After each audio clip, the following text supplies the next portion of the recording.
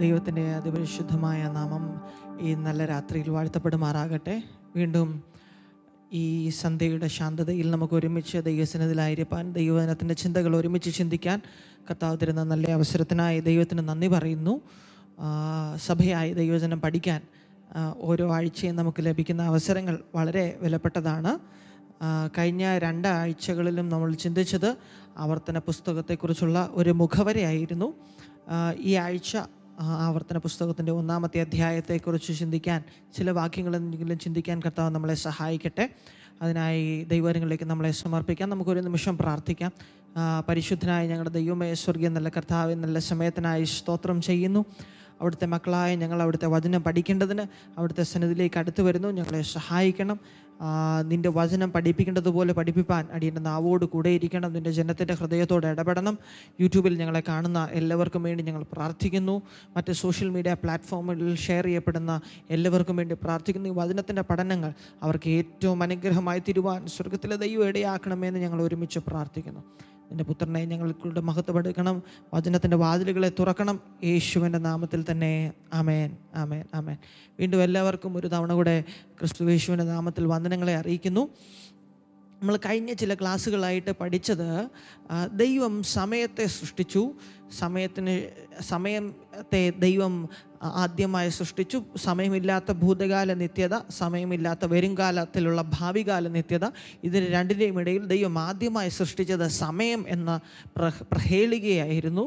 ആ സമയം എന്ന് പറയുന്ന പ്ലാറ്റ്ഫോമിൻ്റെ പുറത്താണ് ദൈവത്തിൻ്റെ ആദ്യ സൃഷ്ടിയായ ഭൂമിയിലുള്ള പല ജന്തുക്കളെയും ചരാചരങ്ങളെയും ഒക്കെ സൃഷ്ടിച്ചത് എന്ന് നമ്മൾ വായിച്ചു, നമ്മൾ പഠിച്ചു.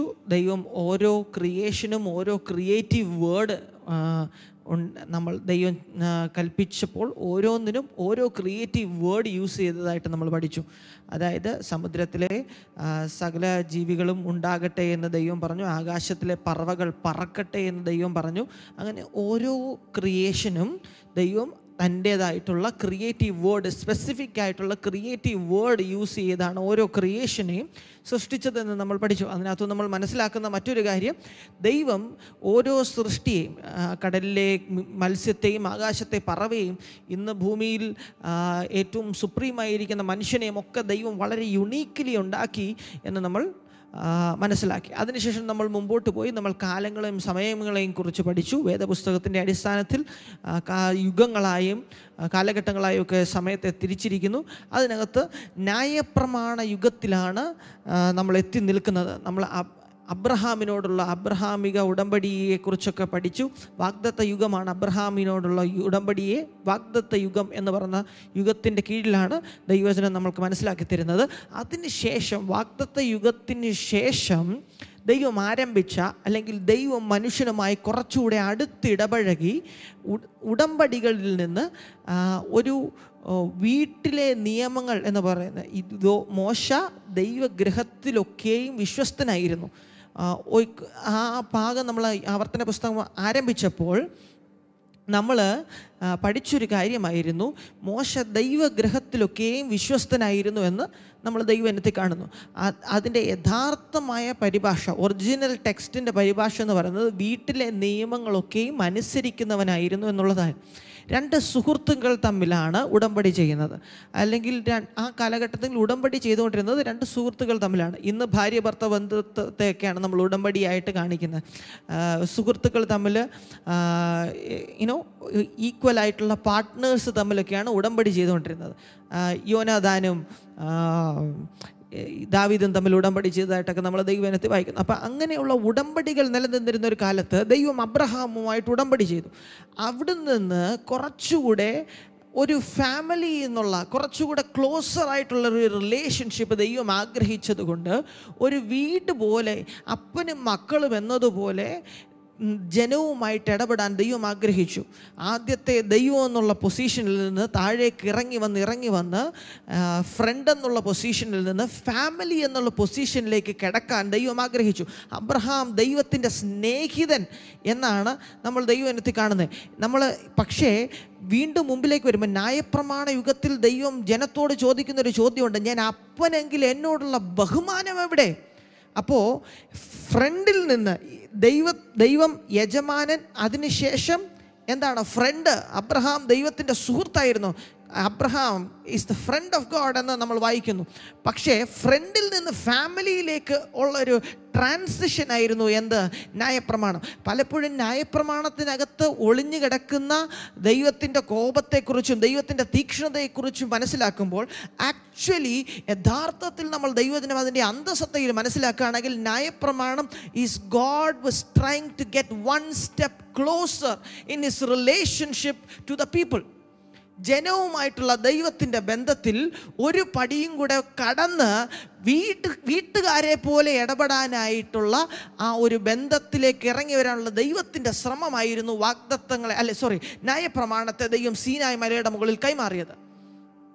ഞങ്ങളുടെ വീട്ടിൽ എല്ലാ ദിവസവും വൈകിട്ട് പാട്ട് പാടി പ്രാർത്ഥിക്കണമെന്നുള്ളതൊരു നിയമമാണ്. എഴുതി വെച്ചിട്ടൊന്നുമില്ല, പക്ഷെ എന്നാൽ അതൊരു നിയമമാണ്.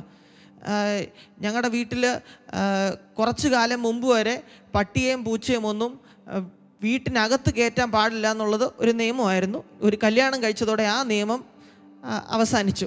സ്തോത്രം, കർത്താവ് സഹായിക്കട്ടെ. അപ്പം ശ്രദ്ധിച്ചേ, ഇങ്ങനെ പല നിയമങ്ങളും പല വീട്ടിലുമുണ്ട്. ചില നിയമങ്ങളൊക്കെ മാറ്റപ്പെടും, ചില നിയമങ്ങളൊക്കെ പുനർനിർമ്മിക്കപ്പെടും. അങ്ങനെ എന്താ പറയുക, ചില വീടുകളിലുണ്ട് രാത്രി 10 മണിക്ക് മുമ്പ് വീട്ടിലുള്ളവരെല്ലാവരും വീട്ടിനകത്ത് കയറിയിരിക്കണം. ആ വീട്ടിലെ ആൾക്കാർ പറയും രാത്രി 9:30 ആകുമ്പോൾ കിച്ചൺ ക്ലോസ് ചെയ്യും, 10 മണിയാകുമ്പോൾ വീടിൻ്റെ മെയിൻ ഡോർ ക്ലോസ് ചെയ്യും. നമ്മൾ വീട്ടിൽ താമസിക്കുമ്പോൾ വീട്ടിലെ ചില നിയമങ്ങളുണ്ട്, ഇല്ലേ? ഇത് എല്ലാ കാര്യങ്ങളും പട്ടിയുടെയും പൂച്ചയുടെയും കാര്യം മാത്രമേ ഉള്ളൂ കേട്ടോ. എൻ്റെ സ്വന്തം പേഴ്സണലി പറഞ്ഞ എല്ലാ നിയമങ്ങളും വീട്ടിലെ നിയമമാണെന്ന് നിങ്ങൾ വിചാരിക്കരുത്.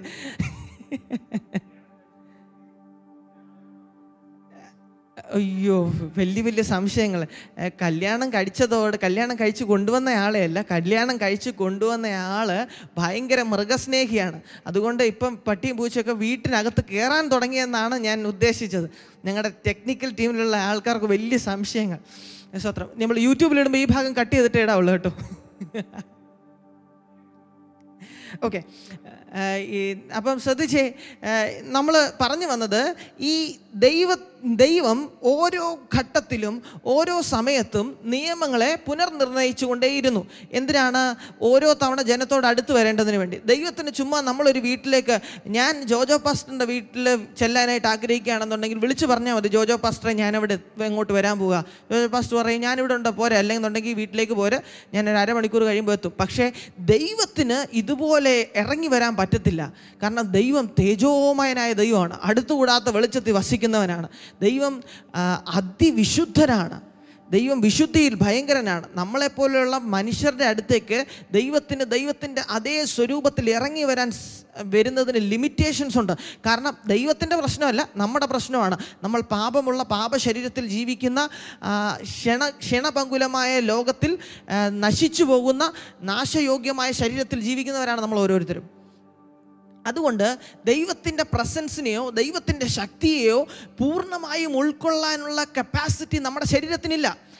കഴിഞ്ഞ നൂറ്റാണ്ടിൽ കർത്താവ് ശക്തിയോട് ഉപയോഗിച്ച ദൈവമനുഷ്യനായിരുന്നു പാസ്റ്റർ ഡി.എൽ. മൂടി അന്യഭാഷ, തനിക്ക് വർഷങ്ങളോളം പരിശുദ്ധാത്മാവിൻ്റെ അഭിഷേകം ലഭിച്ചിരുന്നില്ല.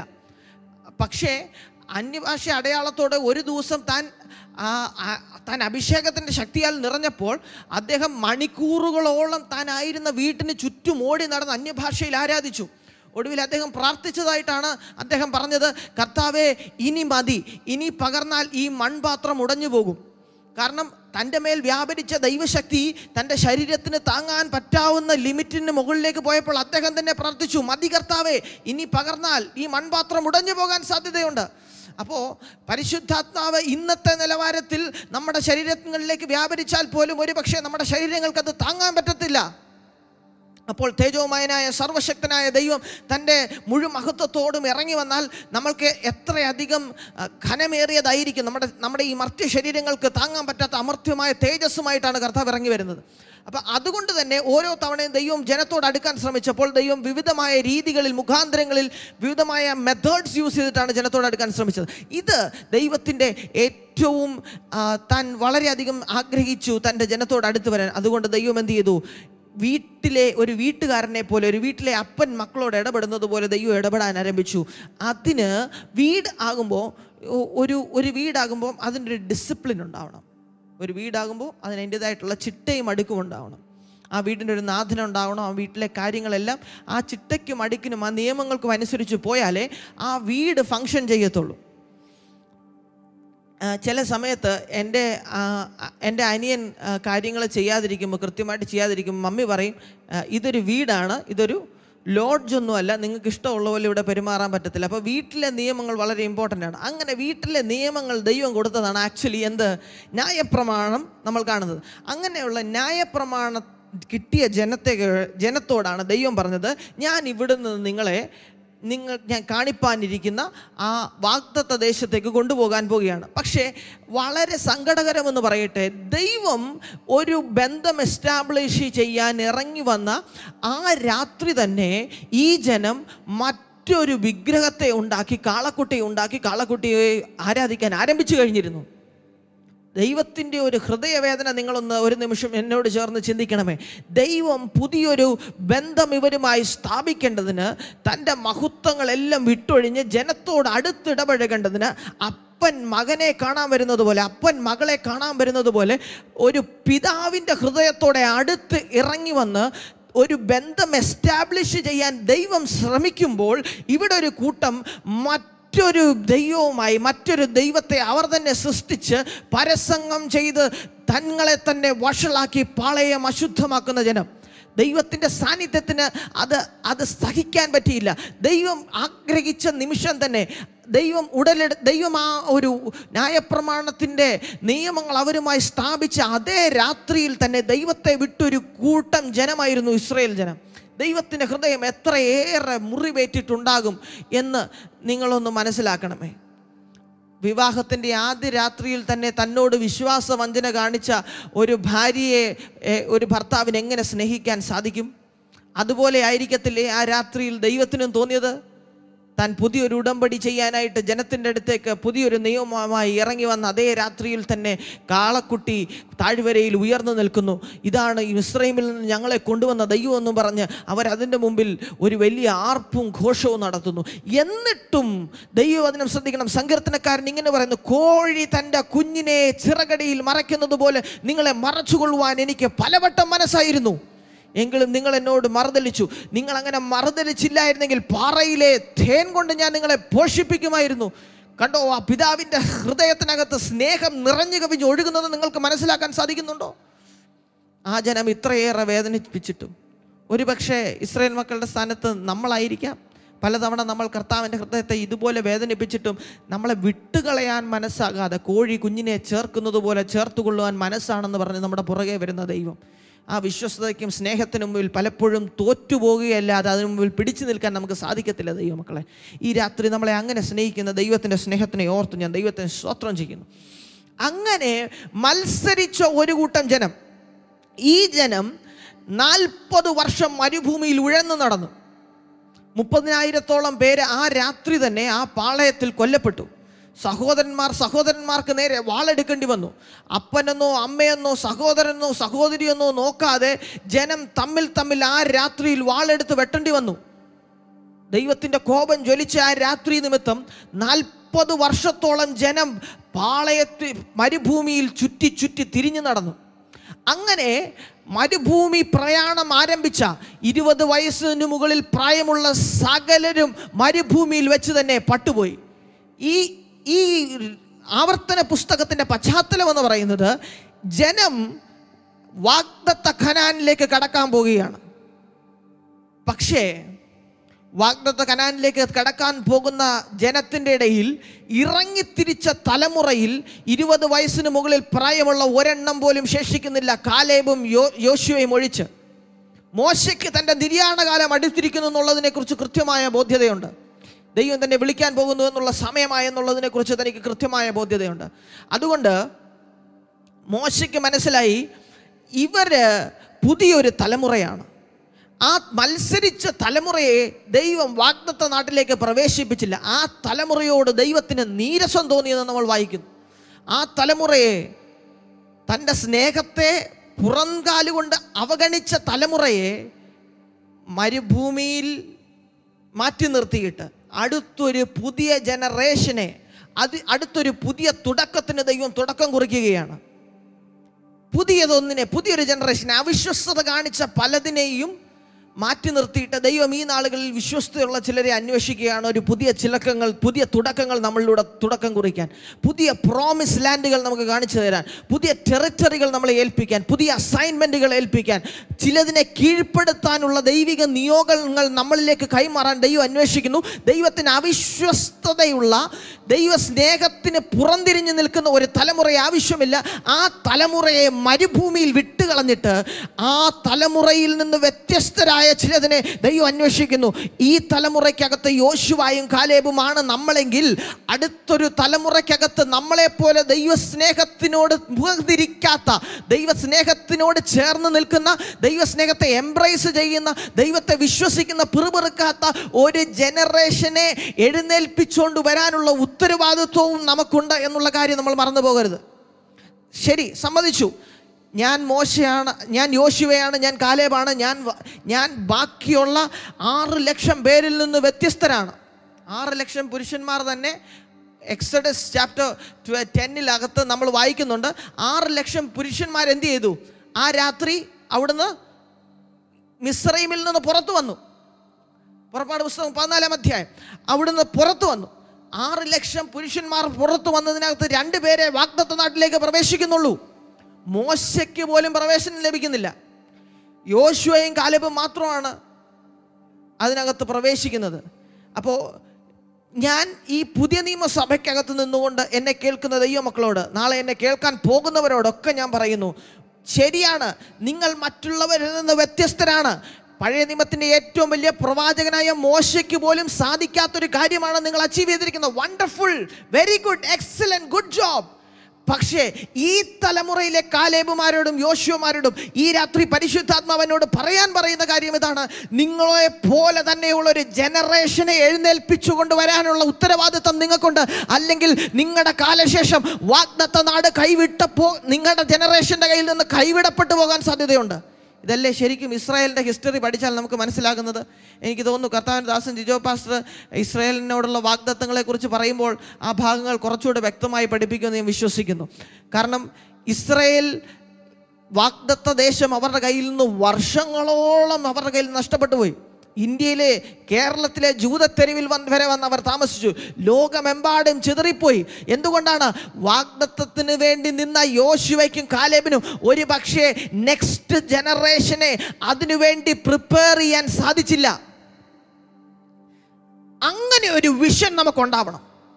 പലപ്പോഴും ദൈവസഭകളുടെയും ദൈവജനങ്ങളുടെയൊക്കെ വലിയ പരാജയം, നമ്മൾ സക്സസ്ഫുൾ ആയിരിക്കും, പക്ഷേ ഇതേ സക്സസ്സിനെ റിപ്പീറ്റ് ചെയ്യാൻ അടുത്തൊരു ജനറേഷനെ നമ്മൾ ട്രെയിൻ ചെയ്യാൻ എവിടെയോ മറന്നു പോകുന്നു. ശ്രദ്ധിച്ചേ, മോശ അങ്ങനെ ഒരു ലീഡറായിരുന്നു. മോശ ദൈവത്തോട് പറഞ്ഞു, ദൈവമേ, എന്നിൽ നിന്നുള്ള ഈ അഭിഷേകത്തെ എടുത്ത് 70 പേരുടെ മേൽ കൊടുക്കണമേ. എന്നിട്ട് ആ 70 പേരോട് പറഞ്ഞു, നിങ്ങൾ കാര്യങ്ങളെ തീർപ്പാക്ക്, നിങ്ങൾക്ക് പറ്റാത്തത് എന്തെങ്കിലും ഉണ്ടെന്നുണ്ടെങ്കിൽ എൻ്റെ അടുക്കൽ കൊണ്ടുവാ. ഇവിടെ മോശ ചെയ്യുന്നത് എന്താണെന്നറിയാമോ? അടുത്ത ലീഡർഷിപ്പിലേക്ക് വരുന്ന എല്ലാവരോടും തൻ്റെ 40 വർഷത്തെ ദൈവത്തോട് കൂടെയുള്ള നടപ്പിനകത്തുനിന്ന് താൻ ആർജിച്ചെടുത്ത തൻ്റെ മുഴുവൻ അറിവുകളും അടുത്തൊരു ജനറേഷന് കൈമാറ്റം ചെയ്തിട്ട് താൻ കർത്താവിനോടുകൂടെ ചേരേണ്ടതിന് വേണ്ടി പർവ്വതത്തിൻ്റെ മുകളിലേക്ക് നടന്നെടുക്കാൻ തുടങ്ങുകയാണ്. ആവർത്തന പുസ്തകം മോശയുടെ അവസാനത്തെ വാക്കുകളാണ്. എനിക്ക് തോന്നുന്നു പാസ്റ്ററെ, മണിക്കൂറുകളോളം, ദിവസങ്ങളോളം ഒറ്റ ഇരിപ്പിലിരുന്ന് ഈ മനുഷ്യൻ പറഞ്ഞിട്ടുണ്ടാവാം. കാരണം തൻ്റെ മണിക്കൂറുകൾ അവസാനിക്കുന്നത് തനിക്കറിയാം. പക്ഷേ എന്നെ സന്തോഷിപ്പിച്ചത്, ഞാനൊരു കമൻറ്ററി വായിച്ചപ്പോൾ അതിനകത്ത് ഇങ്ങനെയാണ് എഴുതിയിരിക്കുന്നത്: Moses was put to death by the kiss of God. ദൈവം ഒരു ചുംബനത്താൽ മോശയെ മരണത്തിലേക്ക് നടത്തിയെന്ന്. ദൈവത്തിൻ്റെ ഒരു കൊച്ചു കുഞ്ഞിനെ, എന്നെ അതിൻ്റെ അടുത്ത് താഴെ അതിൻ്റെ എക്സ്പ്ലനേഷൻ എഴുതിയിരിക്കുക. ഒരു കൊച്ചു കുഞ്ഞിനെ എങ്ങനെ തൊട്ടിയിലേക്ക് ആട്ടി ഉറക്കി അമ്മ മുത്തം കൊടുത്ത് ഉറക്കി കിടത്തുമോ, അതുപോലെ ഒരു ഉറക്കത്തിലേക്ക് ദൈവം മോശയെ ചുംബിച്ച് അവിടേക്ക് കിടത്തി. ആ ഉറക്കം മരണമായിരുന്നു. മോശ പോലും അറിഞ്ഞില്ല. മോശ കണ്ണു തുറന്നപ്പോൾ താൻ ദൈവത്തോടൊപ്പം ഇമ്പുകളുടെ പർദീസയിലായിരുന്നു. Oh my God, I cannot just ഫാദം that. അങ്ങനെ ഒരു ദൈവമായിട്ടുള്ള ഇൻറ്റിമസിക്കകത്തുള്ളൊരു മരണം, അതൊക്കെ സ്വപ്നം കാണാനേ ഈ തലമുറയിൽ നമുക്കൊക്കെ സാധിക്കുന്നുള്ളൂ. ദൈവത്തിൻ്റെ ചുംബനത്താൽ ഭൂമിയിൽ നിന്ന് മാറ്റപ്പെട്ട് മരണത്തിലൂടെ മരണമില്ലാത്ത രാജ്യത്തേക്ക് പ്രവേശിച്ചവൻ മോശ. ഹോ, എനിക്കൊന്ന് അന്യഭാഷയിൽ ആരാധിച്ചാൽ കൊള്ളാവുന്നുണ്ട് ഈ സമയത്ത്. Glory to God. ആമേൻ. സന്തോഷത്തോടെ കർത്താവിനെ സ്തുതിക്കാം. ഹല്ലേലൂയ.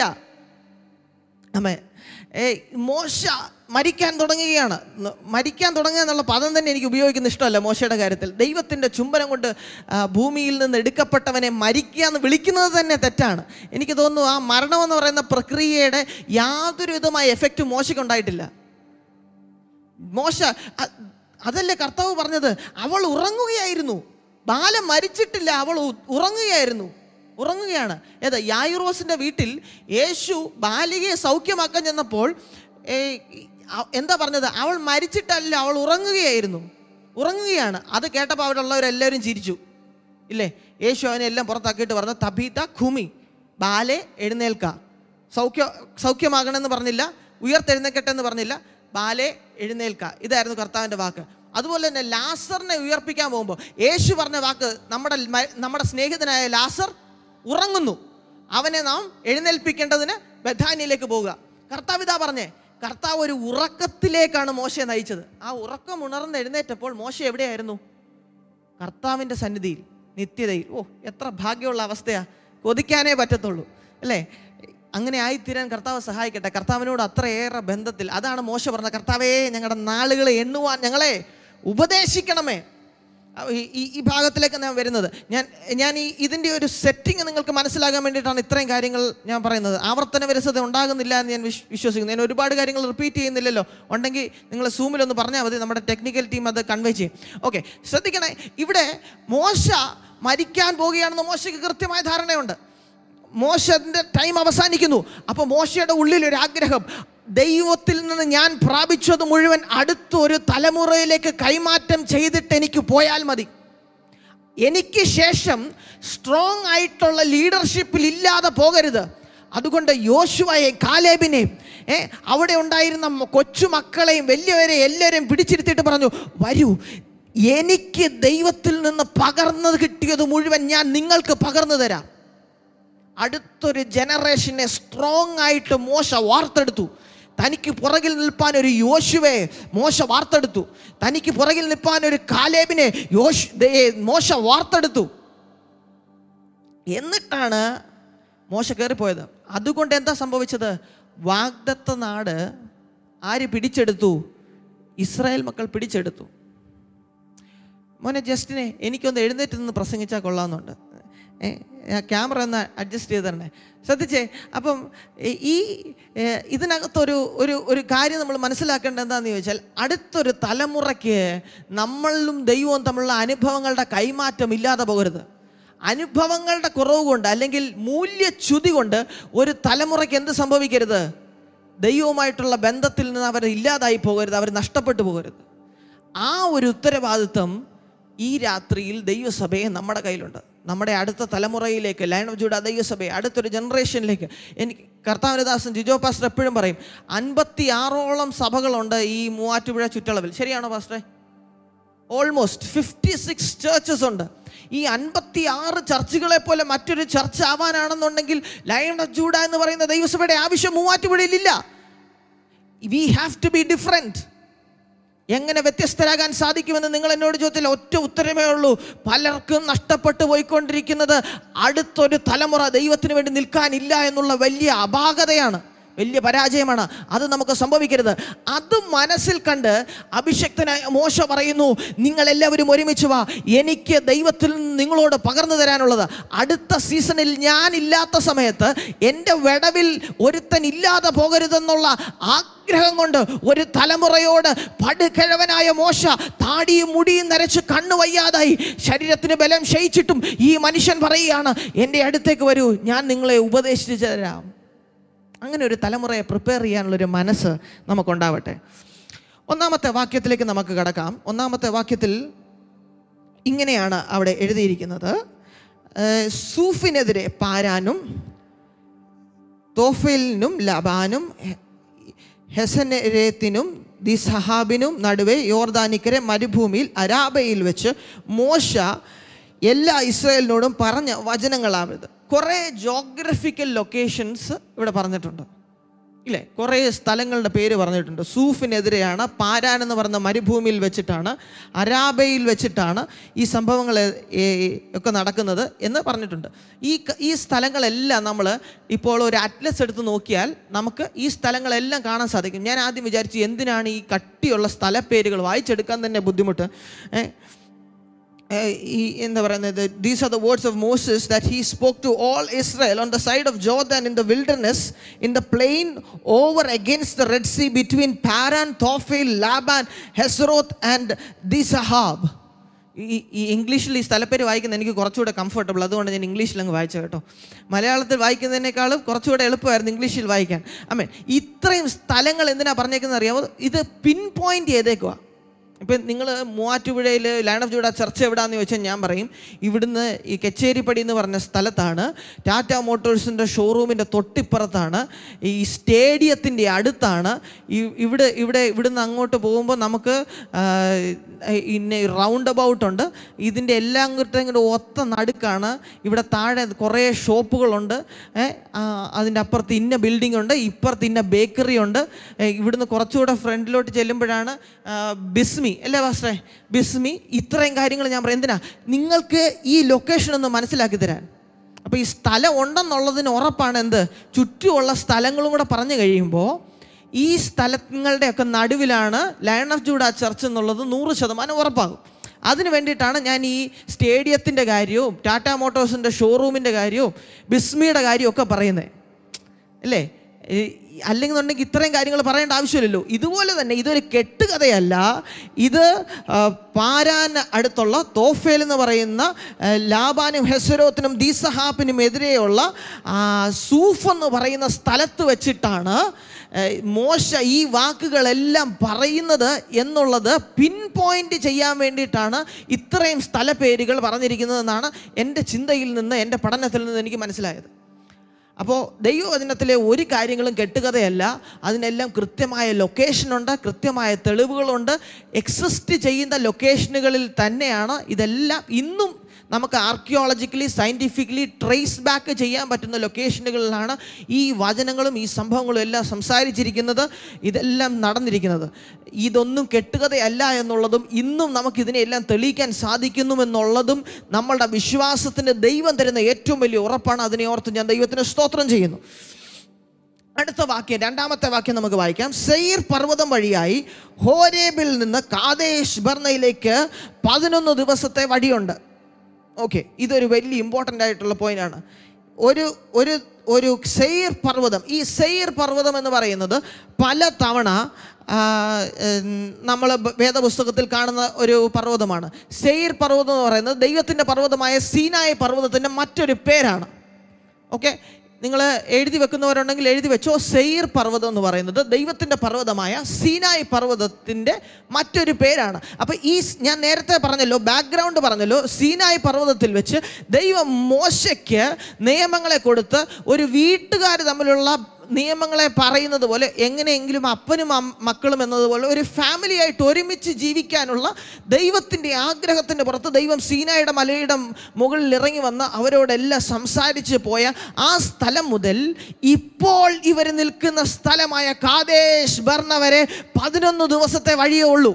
നിങ്ങൾ എന്നോട് ചോദിക്കും അതെങ്ങനെ ശരിയാവുന്നു, ഇപ്പോൾ ഇവരെങ്ങനെ കാദേശിലായിരിക്കുന്നത്? ഞാൻ നിങ്ങളോട് റെഫറൻസ് ഉൾപ്പെടെ നിങ്ങളെ വായിച്ച് കേൾപ്പിക്കാം. സംഖ്യാപുസ്തകം 13-ാം അധ്യായം അതിൻ്റെ 26-ാമത്തെ വാക്യം ഞാൻ വായിക്കുന്നു. അവർ യാത്ര ചെയ്ത് പാരാൻ മരുഭൂമിയിലെ, അപ്പം നേരത്തെ നമ്മൾ വായിച്ച 1-ാമത്തെ വാക്യം ഞാൻ ഒന്നുകൂടെ വായിക്കാം. ഓക്കെ, സൂഫിനെതിരെ പാരാനും തോഫേലിലും ലാബാനിലും ഹസരത്തിനും ദീസഹാബിനും നടുവേ. അപ്പം ഈ പാരാൻ എന്ന് പറയുന്ന സ്ഥലത്ത് വെച്ചിട്ടാണ് ഇപ്പം ഇതെല്ലാം സംഭവിക്കുന്നത്. ശ്രദ്ധിക്കുന്നുണ്ടോ? വാക്യം നിങ്ങൾക്ക് മനസ്സിലാവുന്നുണ്ടോ? ഇതെല്ലാം നടക്കുന്ന എവിടെയാണ്? പാരാൻ എന്ന് പറയുന്ന പ്ലെയിനിൽ വെച്ച്, പാരാൻ എന്ന് പറയുന്ന സമഭൂമിയിൽ വെച്ചിട്ടാണ് ഇതെല്ലാം നടക്കുന്നത്. നമ്മളിപ്പം വായിക്കാൻ പോകുന്ന വാക്യം സംഖ്യാപുസ്തകം 13-ാം അധ്യായം 26-ാം വാക്യം. അതിങ്ങനെയാണ് എഴുതിയിരിക്കുന്നത്. അവർ യാത്ര ചെയ്ത് പാരാൻ മരുഭൂമിയിലെ കാദേശിൽ മോശയുടെയും അഹരോൻ്റെയും ഇസ്രായേൽ മക്കളുടെ സർവ്വസഭയുടെയും അടുക്കൽ വന്ന് സർവ്വസഭയോടും വർത്തമാനം അറിയിച്ചു. ദേശങ്ങളിലെ ഫലങ്ങളെയും അവരെ കാണിച്ചു. അപ്പം ദേശത്തിലെ ഫലം കാണിച്ചത് എവിടുന്നാ? കനാൻ ദേശം ഒറ്റ നോക്കിയിട്ട് തിരിച്ചു വന്ന സ്ഥലമാണ് ഏത്? ഈ പാരാൻ എന്ന് പറയുന്ന സ്ഥലം. ഓക്കെ, സംഖ്യാപുസ്തകം 32-8 ഒറ്റ നോക്കേണ്ടതിന് ഞാൻ നിങ്ങളുടെ പിതാക്കന്മാരെ കാദേശ് ബർന്നയിൽ നിന്ന് അയച്ചപ്പോൾ അവർ ഇങ്ങനെ തന്നെ ചെയ്തു. അപ്പോൾ ഈ കാദേശ് ബർന്ന എന്ന് പറയുന്നത് പാരാൻ മരുഭൂമിയിലെ, പാരാൻ സമഭൂമിയിലെ ഒരു സ്ഥലമാണ്. ഇവിടെ വരെ എത്താനായിട്ട് ഇവർക്ക് എത്ര ഇതുണ്ട്? വെറും 11 ദിവസത്തെ വഴിയേ ഉള്ളൂ. എവിടുന്ന്? സീനായ് പർവ്വതത്തിൽ നിന്ന്, അല്ലെങ്കിൽ സെയ്ർ പർവ്വതത്തിൽ നിന്ന് ഇപ്പോൾ ഇവർ നിൽക്കുന്ന ലൊക്കേഷനിലേക്ക് വെറും 11 ദിവസത്തെ വഴിയേ ഉള്ളൂ. 11 ദിവസത്തെ വഴി എന്ന് പറയുമ്പോൾ ഒരു മനുഷ്യൻ ഓൺ ആവറേജ് ഒരു ദിവസം 20-25 കിലോമീറ്റർ മാക്സിമം നടക്കാൻ പറ്റുന്നത്. അപ്പോൾ അങ്ങനെ 25 കിലോമീറ്റർ ഒരു ദിവസം നടക്കുന്ന വ്യക്തി, ഈ 25 കിലോമീറ്റർ ഒരു വ്യക്തി തന്നെ നടന്നാലാണ്, ബാക്കിയുള്ള വളരെ ഫ്രീ ആയിട്ട് നടന്നാൽ ഒരു 25 കിലോമീറ്റർ ഒക്കെ ഒരു ദിവസം നടക്കാമായിരിക്കും. പക്ഷെ ശ്രദ്ധിച്ചേ, ഈ വളരെ ബുദ്ധിമുട്ടാണ്. എന്നാലും ഇവരങ്ങനെ 25 കിലോമീറ്റർ നടക്കാൻ ഇവരെ കൊണ്ട് ബുദ്ധിമുട്ടാണ്. കാരണം എന്താണെന്നറിയാമോ? ഇവർ കുഞ്ഞുങ്ങൾ, സ്ത്രീകൾ, പ്രായമായവർ, ആടുമാടുകൾ, കന്നുകാലികൾ, ഇതെല്ലാം കൊണ്ടാണ് നടക്കുന്നത്. അപ്പം മരുഭൂമിയിൽ കൂടെ നടക്കുമ്പോൾ ദൈവം അവർക്ക് മേഘസ്തംഭവും അഗ്നിസ്തംഭവും ഒക്കെ കൊടുത്തിട്ടുണ്ട്. പക്ഷേ എന്നാലും നടക്കുന്നതിൻ്റെ സ്പീഡ് ഇവരുടെ നോർമൽ സ്പീഡിലാണ് ഇവർ നടക്കുന്നത്. അപ്പം ഏകദേശം ഒരു 25 കിലോമീറ്റർ ഒരു ദിവസത്തെ വഴി ദൂരം എന്ന് ചിന്തിച്ചാൽ പോലും 11 ദിവസത്തെ വഴി എന്ന് പറയുമ്പോൾ ഏകദേശം 275 കിലോമീറ്റർ മാത്രം ദൂരമേ ഉള്ളൂ. 11 ദിവസം കൊണ്ട് വളരെ സുഗമമായി നടന്നെത്താൻ പറ്റുന്ന ആ ദൂരത്തിലേക്ക് എത്താൻ 40 വർഷമെടുത്തു ആ തലമുറയ്ക്ക്. യേശുവിൻ്റെ നാമത്തിൽ ദൈവമക്കളെ, ദൈവത്തിൻ്റെ സ്നേഹത്തോട് മറുതലിച്ചു എന്നൊരൊറ്റ കാരണം കൊണ്ട് 11 ദിവസത്തെ വഴിയിലെത്തേണ്ട ദൂരം 40 വർഷം കൊണ്ട് ഒരു തലമുറ തീർക്കാൻ കഴിയാതെ മരുഭൂമിയിൽ അവസാനിച്ചു പോയി. 40 വർഷം എടുത്തിട്ടാണെങ്കിലും എത്തിയിരുന്നെങ്കിൽ സാരമില്ലായിരുന്നു. പക്ഷെ 40 വർഷം എടുത്തിട്ടും 11 ദിവസത്തെ ദൂരം തികയ്ക്കാൻ കഴിയാതെ മനുഷ്യായുസ്സുകൾ മരുഭൂമിയിൽ ഒടുങ്ങിത്തീർന്നു. എന്നെ കേൾക്കുന്ന ദൈവമക്കളെ, നിങ്ങളോട് ഞാൻ ഒരു കാര്യം പറയാം. നിങ്ങൾ ഒരു പക്ഷേ വമ്പന്മാരായിരിക്കാം, ശക്തന്മാരായിരിക്കാം, ഡിഗ്രികൾ ഉണ്ടായിരിക്കാം. പക്ഷേ ദൈവത്തിൻ്റെ ഹെൽപ്പില്ലാതെ നിങ്ങൾക്കൊരു 11 ദിവസത്തെ വഴി പോലും ഒരു പുരുഷായുസ് കൊണ്ട് നടന്നു തീർക്കാൻ സാധിക്കത്തില്ല. അതുകൊണ്ട് വഴിയിൽ വീണ് നശിച്ചു പോകാതിരിപ്പാൻ പുത്രനെ ചുംബിച്ചുകൊള്ളുവിൻ എന്നുള്ള വാക്യത്തെ മുറുകെ പിടിച്ചുകൊണ്ട് കർത്താവിനോട് പറ, കർത്താവേ, take me to my destiny.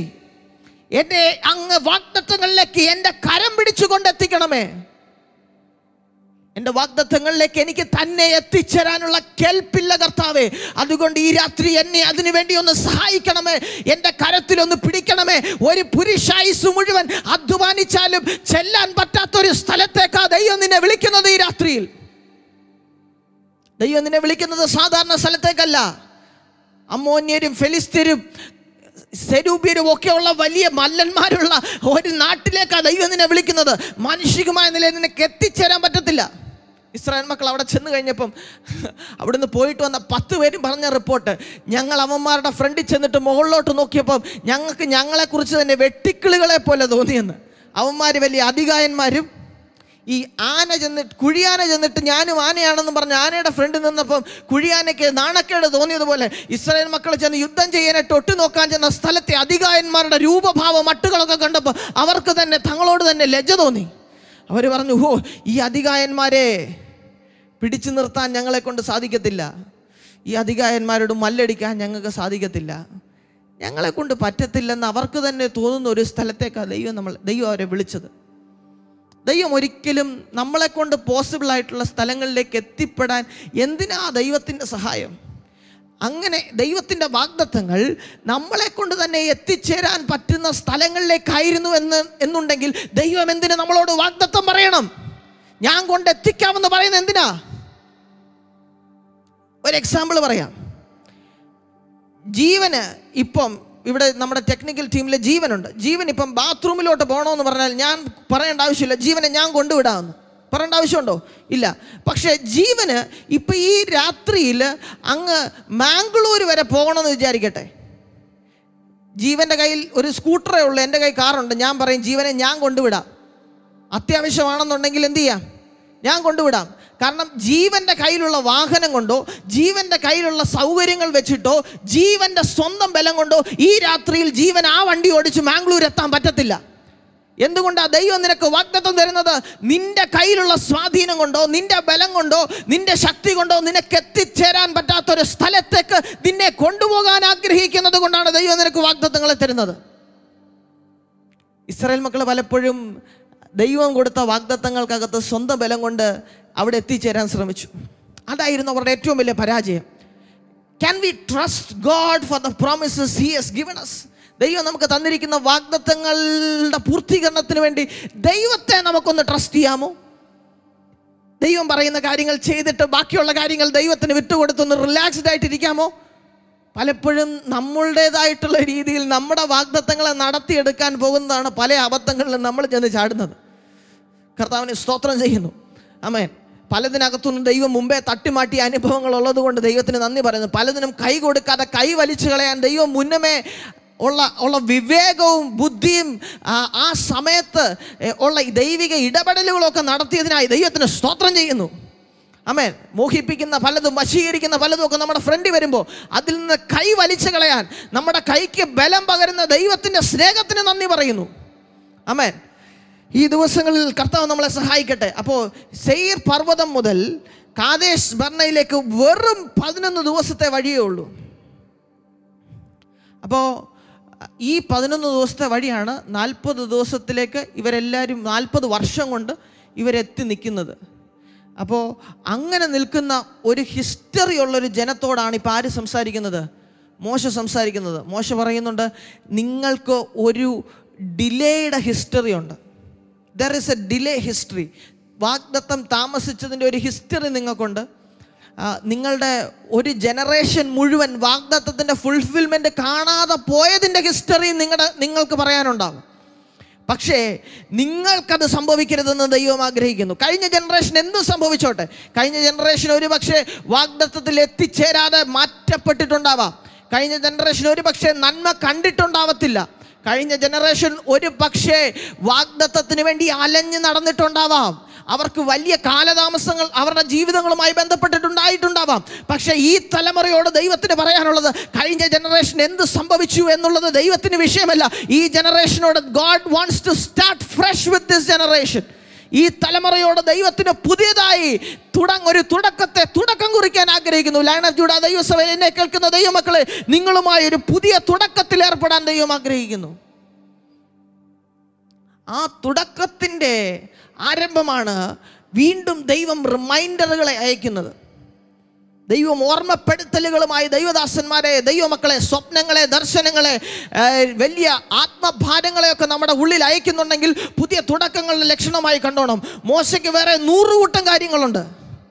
മോശയ്ക്ക് ഭാര്യയുടെ അടുത്ത് പോയിരിക്കരുതോ, സിപ്പോറയുടെ അടുത്ത് പോയി കുറച്ചു നേരം ഇരിക്കരുതോ, എനിക്ക് അല്പനിമിഷങ്ങൾ മാത്രമേ ഭൂമി ബാക്കിയുള്ളൂ എന്നാൽ പിന്നെ കുറച്ചു നേരം സ്നേഹിക്കുന്ന ഭാര്യയുടെ കൂട്ടത്തിൽ നിൽക്കരുതോ. പാളയം മുഴുവൻ ഒറ്റപ്പെടുത്തിയപ്പോഴും കൂട്ടിന് തുണയായിട്ട് നിന്ന ഒരാളെ ഉള്ളായിരുന്നു, സിപ്പോറ. വചനത്തിൽ എഴുതിയിട്ടില്ലെങ്കിൽ എനിക്കത് വ്യാഖ്യാനിക്കാൻ പറ്റുമെന്നാണ് എനിക്ക് വിശ്വസിക്കുന്നത്. പരിശുദ്ധാത്മാവ് എനിക്ക് ഉണ്ടെന്ന് ഞാൻ വിശ്വസിക്കുന്നു.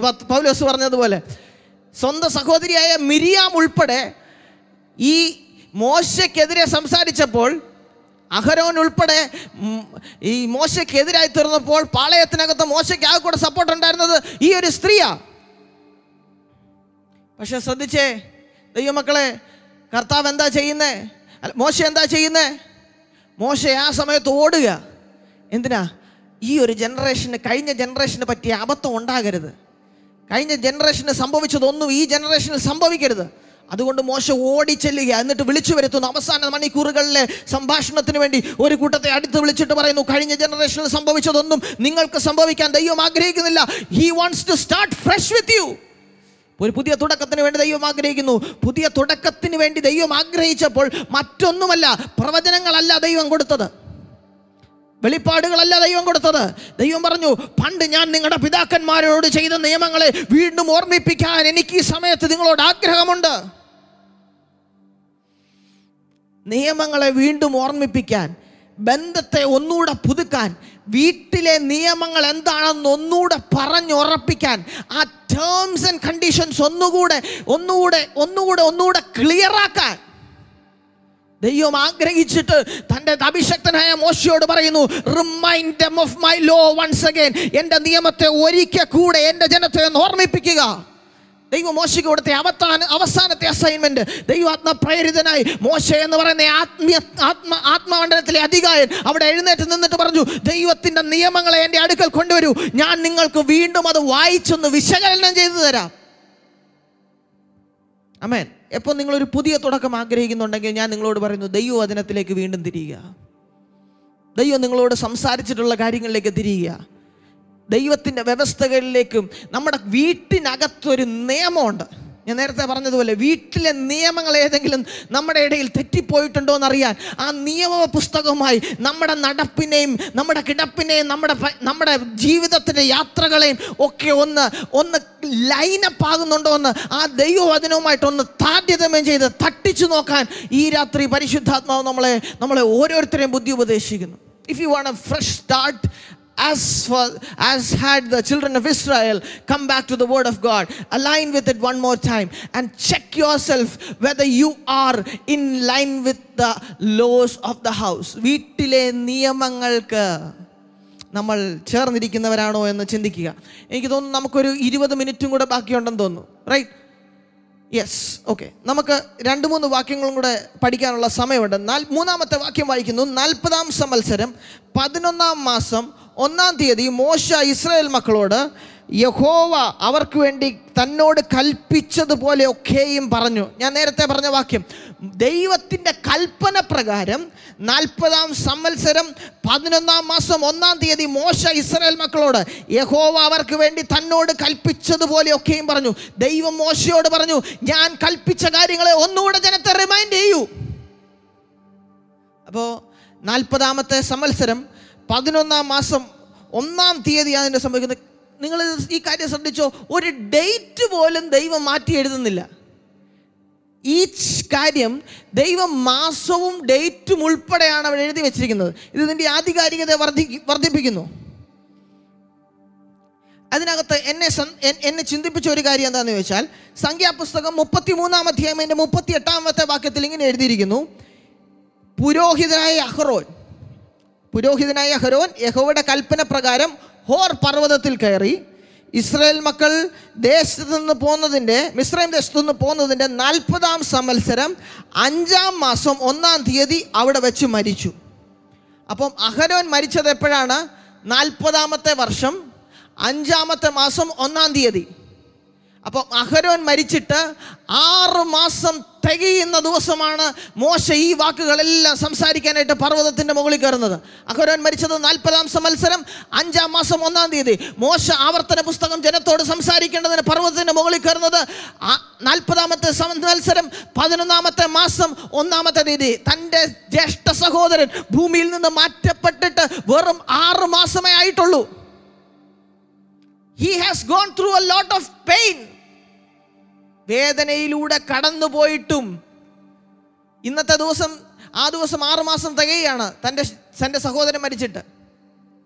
ഒരുമിച്ച് മിസ്രൈമിൽ കളിച്ച് വളർന്നതും പിന്നെ മരുഭൂമിയിൽ വെച്ച് വീണ്ടും അവസാനിച്ചു എന്ന് കരുതിയെടുത്ത് വീണ്ടും ജ്യേഷ്ഠനെ കണ്ടുമുട്ടിയതും ഒരുമിച്ച് ഫറവോന്റെ കൊട്ടാരത്തിൽ ശുശ്രൂഷിച്ചതും ഒക്കെ മോശയുടെ കണ്ണിൻ്റെ മുമ്പിൽ കൂടെ ഒരു വലിയ ഫ്ലാഷ് പോലെ ഇങ്ങനെ ഓടി മറയുന്നുണ്ടായിരിക്കാം. It would not have been easy. It will never be easy. എൻ്റെ പിതാവ് മരിച്ചിട്ട് 6 വർഷം ആകും. 6 വർഷമാകുന്നു എൻ്റെ പിതാവ് മരിച്ചിട്ട്. ഇപ്പോഴും ഇറ്റ് ഈസ് നോട്ട് ഈസി. അതിനെക്കുറിച്ച് ചിന്തിക്കുമ്പോൾ, ആ ദിവസങ്ങളൊക്കെ അടുത്ത് വരുമ്പോൾ ഇപ്പോഴും ഹൃദയത്തിന് വല്ലാത്ത വേദനയാണ്. ആ ദിവസങ്ങളിൽ ചിലപ്പോൾ മറ്റൊരു കാര്യവും ചെയ്യാൻ മനസ്സ് സമ്മതിക്കത്തില്ല. ഒരു പക്ഷേ ആരെങ്കിലും, വളരെ വേണ്ടപ്പെട്ട ആരെങ്കിലും നഷ്ടപ്പെട്ടിട്ടുള്ളവർക്ക് മാത്രമേ അതിൻ്റെ വേദന അറിയത്തുള്ളൂ. അപ്പോൾ ശ്രദ്ധിച്ചേ, അങ്ങനെ പേഴ്സണലായിട്ടുള്ള പെയിനിൻ്റെ നടുവിലും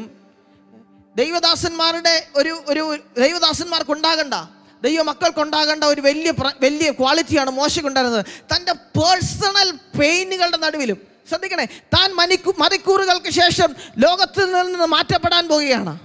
തൻ്റെ സഹോദരൻ മരിച്ചിട്ട് 6 മാസം തികയുന്ന ദിവസമാണ്.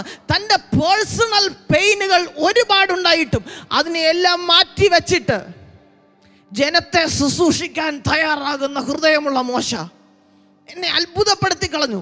എങ്ങനെ സാധിക്കുന്നു ഈ മനുഷ്യന്? ദൈവഹൃദയം അതുപോലെ മലയുടെ മുകളിൽ വെച്ച് മോശ ചോദിച്ച ചോദ്യം കേൾക്കണോ? ഈ ജനത്തിന് വേണ്ടി ഇടിവി നിൽക്കാൻ ഞാൻ ഈ ജനത്തെയൊക്കെ പ്രസവിച്ചതാണോ എന്ന് ദൈവത്തോട് ചോദിച്ച മോശയ്ക്ക് എനിക്ക് തോന്നുന്നു അവിടെ നിന്ന് ഇറങ്ങിപ്പോരുന്നപ്പം ദൈവത്തിന് ഈ ജനത്തോട് എന്താണോ സ്നേഹമുള്ളത് അതേ സ്നേഹമുള്ള ഒരു ഹൃദയം കൊടുത്തിട്ടാണ് തോന്നുന്നു ദൈവം മോശ ഇറക്കി വിട്ടത്. അപ്പോൾ ഇപ്പം മോശയ്ക്ക് ദൈവത്തിന് ഈ ജനത്തെക്കുറിച്ച് എന്ത് ഭാരം തോന്നുന്നുണ്ടോ അതേ ഭാരം മോശയ്ക്കും തോന്നാൻ തുടങ്ങി. നിങ്ങൾക്കത് മനസ്സിലാകുമെന്ന് വിശ്വസിക്കുന്നു. ദൈവത്തിന് ഈ ജനത്തെക്കുറിച്ച് എന്ത് ഭാരം തോന്നുന്നോ അതേ ഭാരം മോശയ്ക്കും തോന്നാൻ തുടങ്ങി. മോശ പേഴ്സണൽ കമ്മിറ്റ്മെൻറ്റുകളെല്ലാം മാറ്റി വെച്ചിട്ട് ആ ദിവസം വീണ്ടും മലയുടെ മുകളിലേക്ക് കയറുകയാണ്. എന്നിട്ട് ജനത്തോട് പറയുന്നു, മക്കളെ, അടുത്തൊരു തലമുറയെ നിങ്ങൾ ദൈവത്തിൻ്റെ വഴിയിൽ നടക്കാൻ ദൈവം ആഗ്രഹിക്കുന്നു. അടുത്തൊരു ജനറേഷൻ തകർന്നു പോകാൻ ദൈവം ആഗ്രഹിക്കുന്നില്ല. അടുത്തൊരു ജനറേഷൻ പട്ടുപോകാൻ ദൈവം ആഗ്രഹിക്കുന്നില്ല. അതുകൊണ്ട് ഈ രാത്രിയിൽ പേഴ്സണൽ കമ്മിറ്റ്മെൻറ്റുകളെല്ലാം മാറ്റി വെച്ചിട്ട് എൻ്റെ പേഴ്സണൽ പെയിനുകളെക്കാളൊക്കെ മുകളിൽ പ്രയോറിറ്റൈസ് ചെയ്ത് നിങ്ങളെ ശുശ്രൂഷിക്കാൻ ഞാൻ വന്നിരിക്കുകയാണ്. കർത്താവ് ഈ രാത്രിയിൽ അതാണ് നിങ്ങളെക്കുറിച്ച് ആഗ്രഹിക്കുന്നത്, നമ്മളെക്കുറിച്ച് ആഗ്രഹിക്കുന്നത്. നമ്മുടെ പേഴ്സണൽ പെയിനുകൾ, നമ്മുടെ പേഴ്സണൽ പ്രയോറിറ്റികൾ, നമ്മുടെ പേഴ്സണലായിട്ടുള്ള ബുദ്ധിമുട്ടുകളെല്ലാം മാറ്റി വെച്ചിട്ട് ഒരു നിമിഷം ജനത്തെ ശുശ്രൂഷിക്കാൻ ദൈവം നമ്മളെ അന്വേഷിക്കുകയാണ്. ആമേൻ, സ്തോത്രം. ശ്രദ്ധിച്ചേ, 4-ാമത്തെ വാക്യം. ഹെശ്ബോനിൽ പാർത്തിരുന്ന അമ്മോന്യ രാജാവായ സീഹോനെയും അസ്താരോത്തിൽ പാർത്തിരുന്ന ബാശാൻ രാജാവായ ഓഗിനെയും എദ്രയിൽ വെച്ച് സംഹരിച്ചതിന് ശേഷം മോർദാനിക്കരെ മോവാബ് ദേശത്ത് വെച്ച് മോശ ഈ ന്യായപ്രമാണം വിവരിച്ചു തുടങ്ങിയത് എങ്ങനെയെന്നാൽ, അപ്പോൾ ഇതിൻ്റെ ലൊക്കേഷൻ പറഞ്ഞു, ഇതിൻ്റെ സാഹചര്യം പറഞ്ഞു. ഇനി അടുത്തത് പറയുന്നത് എന്താണെന്ന് ചോദിച്ചാൽ ഇതിന് തൊട്ടു മുമ്പ് നടന്ന ഇൻസിഡൻ്റ് എന്താണെന്നുള്ളതാണ് ദൈവത്തിൻ്റെ വചനത്തിൽ നമ്മൾ കാണുന്നത്. ഇവിടെ ബാശാൻ രാജാവായ ഓഗിനെയും അമ്മോന്യ രാജാവായ സീഹോനെയും സംഹരിച്ച ദൈവപ്രവൃത്തിയെ വർണ്ണിച്ചിട്ടാണ് തുടങ്ങുന്നത്. ശ്രദ്ധിച്ചേ, ഇവിടെ നമ്മൾ കാണുന്ന ഒരു സങ്കീർത്തന 136-ാം സങ്കീർത്തനത്തിൽ നമ്മൾ കാണുന്നുണ്ട് അമ്മോന്യ രാജാവായ സീഹോനെയും അവൻ്റെ ദയ എന്നേക്കുമുള്ളത്, ബാശാൻ രാജാവായ ഓഗിനെയും അവൻ്റെ ദയ എന്നേക്കുമുള്ളത്. ഇവർ വലിയ ജയൻസ് ആയിരുന്നു. ഇവരായിരുന്നു? ജയൻസ് ആയിരുന്നു. ശ്രദ്ധിച്ചേ, അവര് ആവർത്തന പുസ്തകത്തിൻ്റെ തന്നെ 2-ാം അധ്യായത്തിൻ്റെ 26-ാം വാക്യത്തിൽ നമ്മൾ കാണുന്നുണ്ട്. ഇവര് ഈ സീഹോൻ രാജാവിൻ്റെ ഒക്കെ അടുക്കൽ സമാധാന വാക്കുകളോടെ ദൂതന്മാരെ അയച്ചതാണ്. ദൂതന്മാരെ അയച്ചപ്പോൾ അവരെന്ത് പറഞ്ഞു? ഞാൻ വായിക്കുന്നത് ആവർത്തന പുസ്തകം 2-ാം അധ്യായം അതിൻ്റെ 26-ാമത്തെ വാക്യം. പിന്നെ മരുഭൂമിയിൽ നിന്ന് ഹെശ്ബോനിലെ രാജാവായ സീഹോന്റെ അടുക്കൽ സമാധാന വാക്കുകളോടുകൂടെ ദൂതന്മാരെ അയച്ചു. ഞങ്ങളെ നിന്റെ ദേശത്തുകൂടെ പോകുവാൻ അനുവദിക്കണമേ. ഞങ്ങൾ ഇടത്തോട്ടോ വലത്തോട്ടോ മാറാതെ പെരുവഴിയിൽ കൂടെ മാത്രം നടക്കും. സെയിരിൽ പാർക്കുന്ന ഏശാവിൻ്റെ മക്കളും ആരിൽ പാർക്കുന്ന മോവാബിരും എനിക്ക് തന്നതുപോലെ നീ വിലയ്ക്ക് തരുന്ന ആഹാരം ഞാൻ കഴിക്കുകയും വിലയ്ക്ക് തരുന്ന വെള്ളം ഞാൻ കുടിക്കുകയും ചെയ്തു കൊള്ളാം. യോർദാൻ കടന്ന് ഞങ്ങളുടെ ദൈവമായ യഹോവേ ഞങ്ങൾക്ക് തരുന്ന ദേശം എത്തുവോളം കാൽനടയായി പോകുവാൻ മാത്രം ഞങ്ങളെ അനുവദിക്കണമെന്ന് പറയിച്ചു. എന്നാൽ ദേശത്തൂടെ കടന്നു പോകാൻ ഹെശ്ബോനിലെ രാജാവായ സീഹോൻ സമ്മതിച്ചില്ല. ഇന്ന് കാണുന്നത് പോലെ നിന്റെ ദൈവമായ യഹോവ അവനെ നിന്റെ കയ്യിൽ ഏൽപ്പിക്കേണ്ടതിന് അവൻ്റെ മനസ്സ് കടിപ്പിച്ച് അവൻ്റെ ഹൃദയം കഠിനമാക്കി. യഹോവ എന്നോട് ഞാൻ സീഹോനെയും അവൻ്റെ ദേശത്തെയും നിന്റെ കയ്യിൽ ഏൽപ്പിച്ചിരിക്കുന്നു. അവൻ്റെ ദേശം കൈവശമാക്കേണ്ടതിന് അത് അടക്കുവാൻ തുടങ്ങുക എന്ന് കൽപ്പിച്ചു. ശ്രദ്ധിച്ചേ, ഈ സീഹോനും ബാശാനുമൊക്കെ ഇവർ ആദ്യം സമാധാനത്തിൻ്റെ ഭാഷയിൽ ഈ ജനം ഒന്ന് സംസാരിച്ച് നോക്കിയതാ. എന്ത് ഡീസൻ്റാന്ന് കണ്ടോ? ദൈവം പറഞ്ഞു, വെള്ളം എന്ത് മേടിച്ചോളാം? വിലയ്ക്ക് മേടിച്ചോളാം. ഭക്ഷണം വിലയ്ക്ക് മേടിച്ചോളാം. നിന്റെ രാജവാദയിൽ കൂടെ അല്ലാതെ ഞങ്ങൾ ഇടത്തോട്ടോ വലത്തോട്ടോ എന്ത് ചെയ്യത്തില്ല, ഞങ്ങൾ മാറത്തില്ല. ഞങ്ങൾ വളരെ ഡീസൻ്റായിട്ട് അതുവഴി പൊക്കോളാമെന്ന് ഈ ജനം ഇവനോട് ആവർത്തിച്ച് പറഞ്ഞതാ. പക്ഷേ ഇവൻ പറഞ്ഞു, പറ്റത്തില്ല, എൻ്റെ അതിരിനകത്ത് നിന്നെ കയറ്റത്തില്ല. ചില ആൾക്കാർ, ചില സാഹചര്യങ്ങൾ ഭയങ്കര സ്റ്റബേണായിരിക്കും. നിങ്ങൾ എന്നെ ഒന്ന് ശ്രദ്ധിക്കണം ഒരു നിമിഷം. ചില ആൾക്കാർ എന്തായിരിക്കും, ചില ആൾക്കാർ ചില സാഹചര്യങ്ങൾ എന്താണ്, ഭയങ്കര സ്റ്റബേണായിരിക്കും. ഇവരുടെ രാജ്യത്തൂടെ കടന്നു പോയാൽ ഒരു യുദ്ധം ഒഴിവാക്കാം. എന്ത് ചെയ്യാം? ഒരു യുദ്ധം ഒഴിവാക്കാം. യുദ്ധം ഒഴിവാക്കിയിട്ട് വളരെ ഫ്രീ ആയിട്ട് ഇവർക്ക് യോർദാൻ ക്രോസ് ചെയ്ത് വാഗ്ദത്ത നാട്ടിലേക്ക് പോകാം. ഇതാണ് ഈ ജനത്തിൻ്റെ ആഗ്രഹം.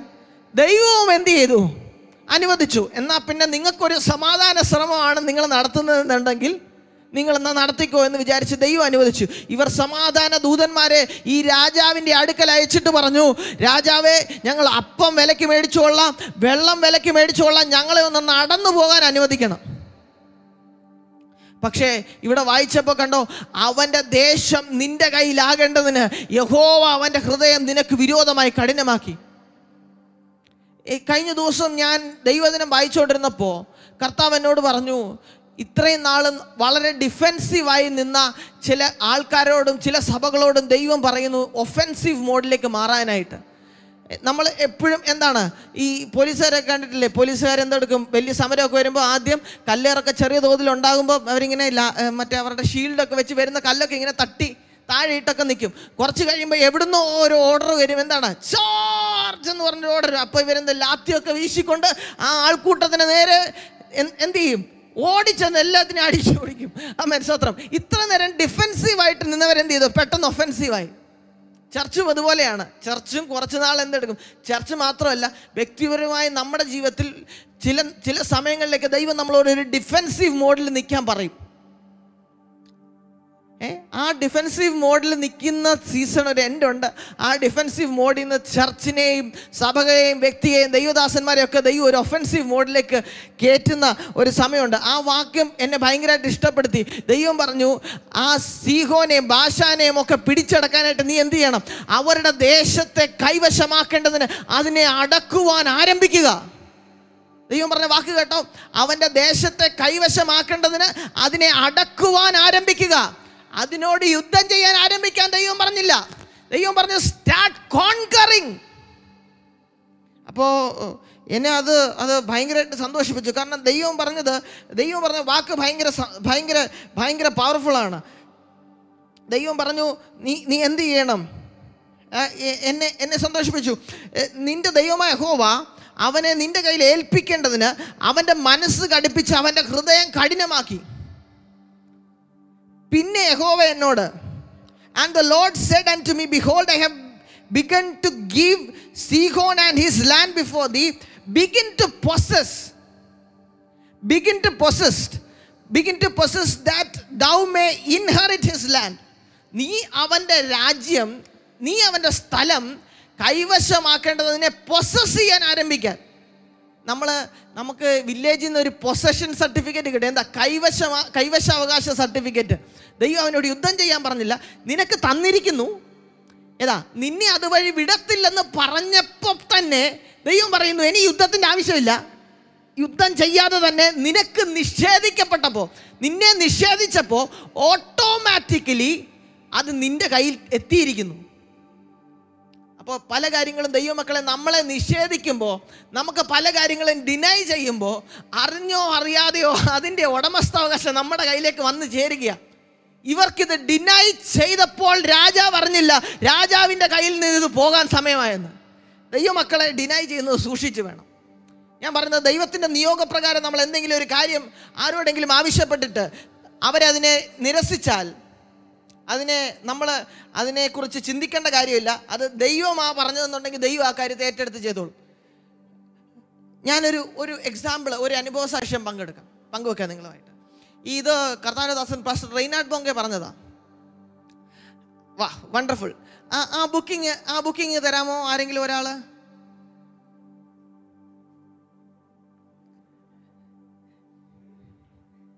യെസ്.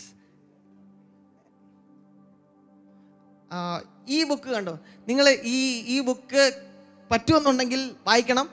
ഈ ബുക്ക് കൂടാതെ പാസ്റ്റർ പോൾ യോങ്കിച്ചോ ജീവിതവും ഉപദേശവും എന്ന് പറയുന്ന ബുക്കും വായിക്കാൻ പറ്റുന്നുണ്ടെങ്കിൽ തീർച്ചയായിട്ടും വായിക്കണം. വളരെ പവർഫുൾ ആയിട്ടുള്ള സുവിശേഷത്തിന് വേണ്ടി ഈ ബുക്കിൻ്റെ പേരെന്താണെന്ന് അറിയാമോ? റെയ്നാഡ് ബോങ്കെ സുവിശേഷത്തിൻ്റെ കൊടുങ്കാറ്റ്.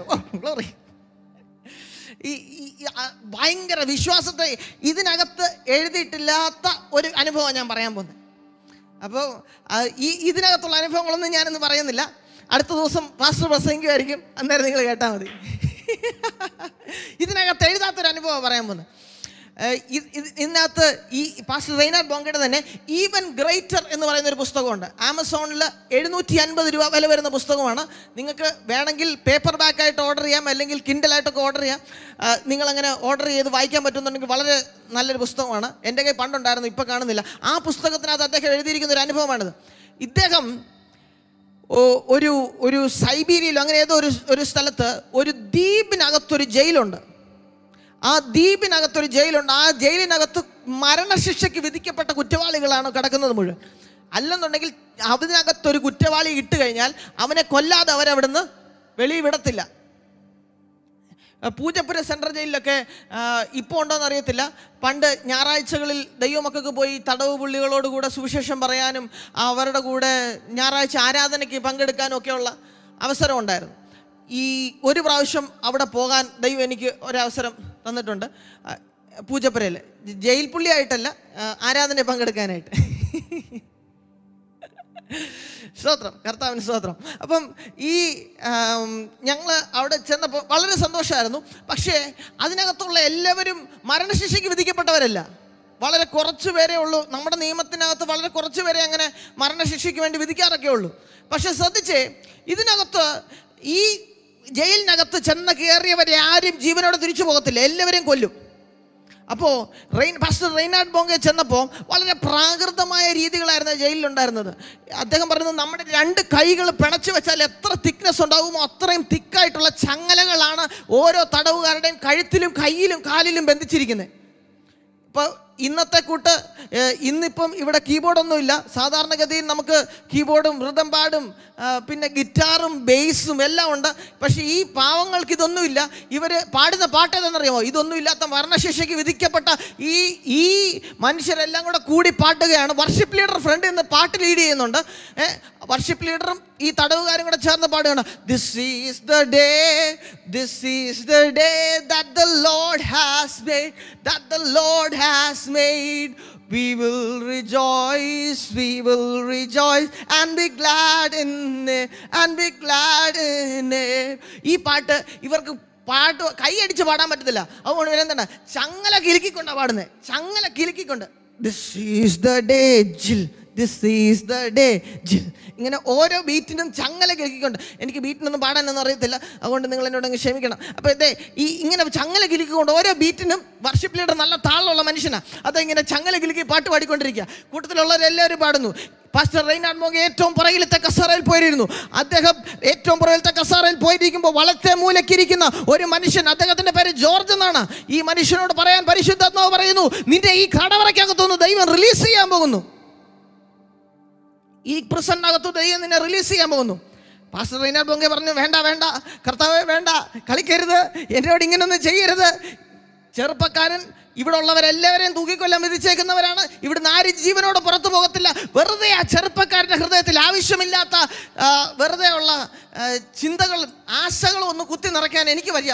അതൊരു വലിയ ക്രൈമായിരിക്കും, അതുകൊണ്ട് ഞാൻ പറയത്തില്ലെന്ന് പറഞ്ഞു.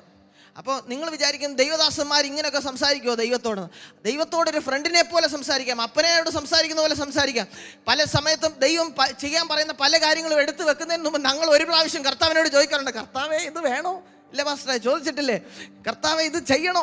ഇങ്ങനെയുള്ള ഡൗട്ടുകൾ നമുക്കുണ്ടാകാം. പക്ഷേ അവസാനത്തെ ഒരു ഗുണം എന്നാന്ന് പറഞ്ഞാൽ കർത്താവ് നമ്മളെ കൺവിൻസ് ചെയ്യും. നീ എന്നെ സമ്മതിപ്പിക്കിയാൽ ഞാൻ സമ്മതിച്ചിരിക്കുന്നു എന്ന് യെരമ്യാ പ്രവാചകൻ പറയുന്നൊരു വാക്യമുണ്ട്. നീ എന്നെ സമ്മതിപ്പിച്ചിരിക്കിയാൽ ഞാൻ സമ്മതിച്ചിരിക്കുന്നു. അങ്ങനെ പല കാര്യങ്ങളും കർത്താവ് നമ്മളെ കൊണ്ട് സമ്മതിപ്പിക്കാറുണ്ട്. ഓക്കെ, അങ്ങനെ ഈ കർത്താവിൻ്റെ ദാസൻ പറഞ്ഞു, കർത്താവെ നിന്റെ നിർബന്ധത്തിന് ഞാൻ പറയാം. ഈ ദൈവദാസന് അടുത്ത് എന്നിട്ട് ഈ ജോർജിനോട് പറഞ്ഞു, പരിശുദ്ധാത്മാവ് എന്നോട് പറയുന്നു നിന്നെ ഈ പ്രിസണിനകത്തുനിന്ന് റിലീസ് ചെയ്യാൻ പോകുന്നു. അപ്പോൾ അദ്ദേഹം ചിരിച്ചിട്ട് പറഞ്ഞു, ഇവിടുത്തെ രീതി പാസ്റ്ററിന് അറിയാൻ മേലാഞ്ഞിട്ടാണ്. ഈ സ്ഥലത്തിൻ്റെ പേര് കിട്ടി കിൻസെസ. ഇച്ചിരി ബുദ്ധിമുട്ടുള്ള സ്ഥലമാണ്. കിൻസെസ എന്ന് പറഞ്ഞ സ്ഥലത്ത് ചെന്നപ്പോഴാണ്, ആ ദ്വീപ് സമൂഹത്തിൽ ചെന്നപ്പോഴാണ് ഇത് സംഭവിച്ചത്. കിൻസെസയുടെ ക്യാപിറ്റലിൽ നിന്ന് എല്ലാ മാസവും 1-ാം തീയതി ആര് വരും? ആരാച്ചാര് വരും, തൂക്കിക്കൊല്ലുന്ന ആള്. ആരാച്ചാരെന്നൊന്നും പറഞ്ഞാൽ ചിലപ്പോൾ ഇപ്പോഴത്തെ കൊച്ചു പിള്ളേർക്കൊന്നും അറിയത്തില്ല. നമ്മുടെ വർഷിപ്പ് ടീമിലുള്ളവർക്കൊക്കെ അറിയാൻ സാധ്യത കുറവാണ്. ആമേൻ. ആരാച്ചാരെന്ന് പറഞ്ഞാൽ തൂക്കിക്കൊല്ലാനായിട്ട് വിധിച്ച ആള്. ആമേൻ, സ്വത്രം. പിള്ളേരൊക്കെ നോക്കിയിരിക്കുന്നു, ആര് ആരാച്ചാര്, പാസ്റ്റർ എന്തോ ഈ പറയുന്നത്. അപ്പം ഈ ആരാച്ചാര് കിൻസസയുടെ ക്യാപിറ്റലിൽ നിന്ന് വരും. ക്യാപിറ്റലിൽ നിന്ന് വന്നിട്ട് നമ്മുടെ ഇവിടെ തൂക്കി കൊല്ലുന്നത് പ്രത്യേക മുറിക്കകത്തൊക്കെ. ഇവിടെ അങ്ങനത്തെ പരിപാടിയൊന്നുമില്ല. ജോർജ് ചൂണ്ടിക്കാണിച്ചു, ആ നിൽക്കുന്ന മരം കണ്ടോ പാസ്റ്റർ റെയ്നാഡ് ബോങ്കെ, ആ മരത്തിൻ്റെ ഒരു സൈഡിൽ കൂടെ വടമെറിഞ്ഞ് ആ വടമെറിഞ്ഞ് പുള്ളിക്കാരൻ കുടുക്കെട്ടിട്ട് വടമെറിയും. വടമെറിഞ്ഞിട്ട് തടവ് പുള്ളികളെ എല്ലാം ലൈനായിട്ട് നിർത്തും. ഓരോരുത്തരെ കഴുത്തിൽ കുരുക്കിട്ട് പുള്ളിക്കാരൻ കയർ വലിച്ച് മുകളിലേക്ക് പോക്കും. ബാക്കിയുള്ളവരുടെ മുമ്പിൽ വെച്ച് ഇയാൾ പിടഞ്ഞു മരിക്കും. മരിച്ചു കഴിയുമ്പോൾ വടം താക്കും. ഇയാളുടെ കഴുത്തിൽ നിന്ന് കയറൂരി അയാളെ സൈഡിലേക്ക് മാറ്റി കിടത്തിയിട്ട് അടുത്തയാളുടെ കഴുത്തിൽ കയറിടും, വീണ്ടും വലിച്ചു വെക്കും. ഞാൻ വിശ്വസിക്കുന്നു ഒരുപക്ഷെ തൂക്കിക്കൊല്ലുന്നതിനേക്കാളും മാനസികമായി ടോർച്ചർ ചെയ്യുന്ന ഒരു സംഭവമായിരിക്കും. സ്വന്തം മുമ്പിൽ മേ ബി തടവ് പുള്ളിക്കാരുടെ ഇടയിൽ സ്നേഹിതനോ ഫ്രണ്ടോ ഒക്കെ ആയിരുന്ന ഒരാൾ സ്വന്തം കൺമുമ്പിൽ പടഞ്ഞു മരിക്കുന്നത്. ഇങ്ങനെ ക്രൂരമായ രീതിയിൽ, വളരെ പൈശാചികമായ രീതിയിൽ ആൾക്കാരെ ശിക്ഷിക്കുന്ന ആ ജയിലിനകത്ത് കഴിഞ്ഞ ആഴ്ചയും കിൻസസയുടെ ക്യാപിറ്റലിൽ നിന്ന് ഇദ്ദേഹം വന്നിട്ടുണ്ടായിരുന്നു. ഈ ആരാച്ചാര് വന്നിട്ടുണ്ടായിരുന്നു.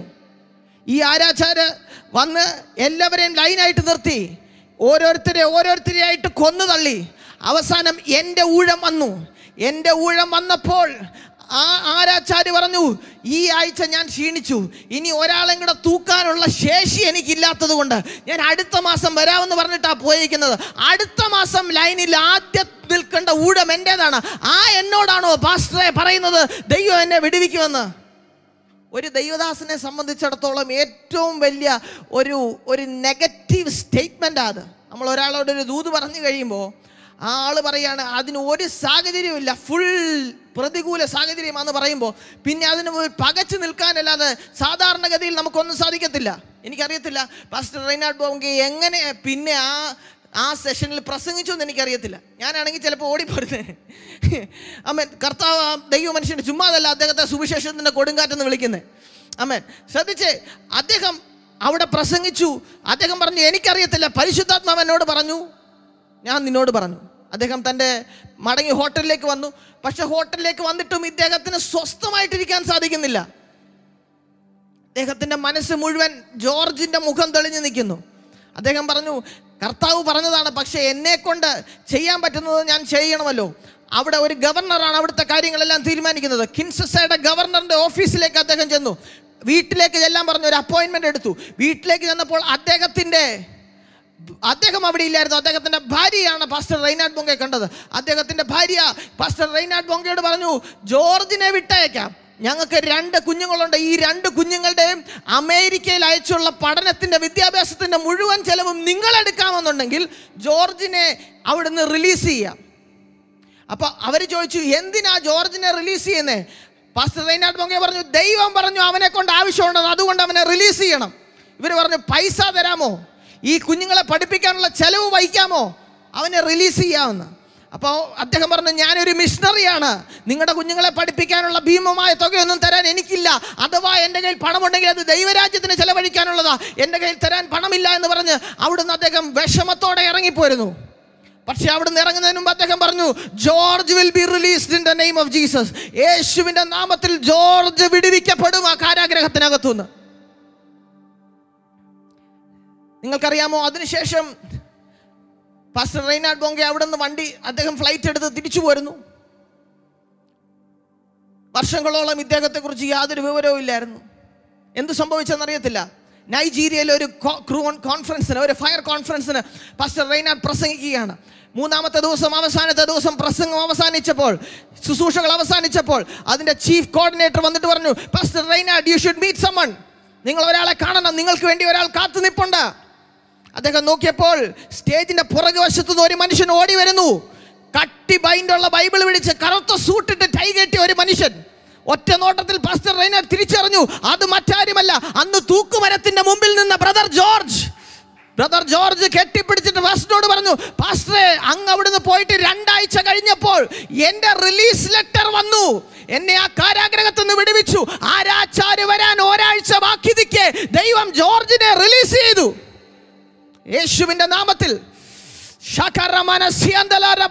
യേശുവിന്റെ നാമത്തിൽ ദൈവം നിങ്ങളെ റിലീസ് ചെയ്യാൻ പോകുന്നു. കുറച്ചു മുമ്പ് ഞാൻ റോയ് ഹെൻറി പാസ്റ്ററിന്റെ അവിടെ സിംഗപ്പൂര് പ്രസംഗിച്ചപ്പോഴും ഇതേ വാക്ക് തന്നെ പരിശുദ്ധാത്മാവിനോട് പറഞ്ഞു. നിങ്ങളുടെ ബന്ധനങ്ങളെ അറുത്ത് അവൻ നിങ്ങളെ സ്വതന്ത്രരാക്കാൻ പോകുന്നു. കഴിഞ്ഞ തലമുറയുടെ ശാപങ്ങൾ, കഴിഞ്ഞ തലമുറയുടെ ഫെയിലിയറുകൾ, കഴിഞ്ഞ തലമുറയ്ക്കുണ്ടായ ഡിലേകൾ നമുക്കുണ്ടാകത്തില്ല. ദൈവം ഒരു പുതിയ തുടക്കത്തിൽ ഒരു ജനറേഷനുമായി ബന്ധപ്പെടാൻ ആഗ്രഹിക്കുകയാണ് ഈ രാത്രിയിൽ. അദ്ദേഹം പറഞ്ഞു, വിവരമൊന്നും ഇല്ലായിരുന്നല്ലോ ജോർജ്. അപ്പോൾ അദ്ദേഹം പറയാ, എനിക്കിത് കഴിഞ്ഞപ്പോൾ 3 വർഷം ബ്രിട്ടനിലെ ഒരു ബൈബിൾ കോളേജിൽ പോയി പഠിക്കാൻ ഒരു അവസരം കിട്ടി. ഇപ്പൊ ഞാൻ ആഫ്രിക്കയിൽ ഒരു മിഷണറിയാണെന്ന്. കേൾക്കണോ?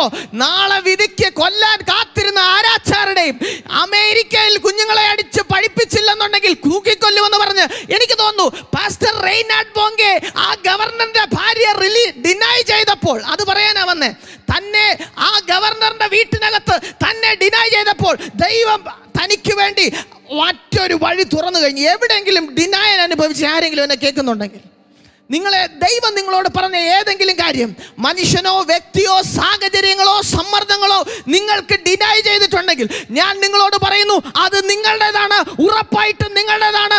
ദൈവം അത് ചെയ്തിരിക്കും. കാലവും സമയവും അനുഭവങ്ങളും ഇതിന് സാക്ഷിയാണ്. ഈ വചനത്തിന്റെ ആഴങ്ങളെ ഉറപ്പിക്കാൻ മറ്റൊന്നിന്റെയും ആവശ്യം നമ്മുടെ മുമ്പിലില്ല. ദൈവം ചിലതിനെ റിലീസ് ചെയ്യാൻ പോകുന്നു. ദൈവം നിങ്ങളുടെ ഭാവിയെ റിലീസ് ചെയ്യാൻ പോകുന്നു. ദൈവം നിങ്ങളുടെ സമയത്തെ റിലീസ് ചെയ്യാൻ പോകുന്നു. നിങ്ങൾ പുറത്തു വരാൻ പോകുന്നു. അടുത്തൊരു ജനറേഷന് ദൈവം പുതുതായി ഒരു തുടക്കമിടാൻ ആഗ്രഹിക്കുന്നു. അതുകൊണ്ട് ഈ വചനങ്ങളാൽ പരിശുദ്ധാത്മാവ് നമ്മളെ സഹായിക്കുമാറാകട്ടെ. അടുത്ത ക്ലാസ്സിൽ ആവർത്തന പുസ്തകത്തിന്റെ കാമ്പിനകത്തു നിന്ന് ദൈവത്തിന്റെ ദൂതുകളുമായി വീണ്ടും നമുക്ക് കാണാൻ കർത്താവ് അവസരം തരുന്നത് വരെ നമുക്ക് പ്രാർത്ഥനയോടെ ആയിരിക്കാം. പുതിയ തുടക്കങ്ങൾക്ക് വേണ്ടി കർത്താവിനോട് പറയാം, കർത്താവേ, പുതിയ തുടക്കങ്ങൾ ഞങ്ങൾക്ക് വേണ്ടി തുടങ്ങണമേ. ദൈവത്തിന്റെ വലിയ പ്രവർത്തികളെ ഞങ്ങളുടെ ഇടയിൽ അയക്കണമേ. കഴിഞ്ഞ തലമുറയുടെ ശാപങ്ങൾ ഞങ്ങളെ പിന്തുടരാൻ അനുവദിക്കരുത്. ഞങ്ങൾക്കൊരു പുതിയ തുടക്കം തരണമെന്ന് പ്രാർത്ഥിക്കാം. കർത്താവ് പുതിയതായി നമ്മളോട് സംസാരിക്കാൻ ആഗ്രഹിക്കുകയാണ്. ഈ വചനങ്ങളാൽ ദൈവം നമ്മളെ അനുഗ്രഹിക്കുമാറാകട്ടെ. കർത്താവിൻ്റെ ദാസൻ പ്രാർത്ഥിക്കാൻ പറ്റുമെന്നുണ്ടെങ്കിൽ please come forward and pray and give the benediction. കർത്താവിൻ്റെ ദാസൻ ജിജോ പാസ്റ്റർ പ്രാർത്ഥിച്ച് ആശീർവാദത്തോടെ നമുക്ക് പോകാം. ഈ വചനങ്ങൾക്ക് കർത്താവിൻ്റെ ദാസൻ പ്രാർത്ഥിക്കുമ്പോൾ I think as A church നമുക്ക് ദൈവത്തിൻ്റെ പദ്ധതികൾക്ക് മുമ്പിൽ സമർപ്പിക്കാം. കർത്താവ് നമ്മളെ പുതിയ തുടക്കങ്ങൾക്ക് വേണ്ടി ബലപ്പെടുത്തുമാറാകട്ടെ, യേശുവിൻ്റെ നാമത്തിൽ തന്നെ. ആമേൻ.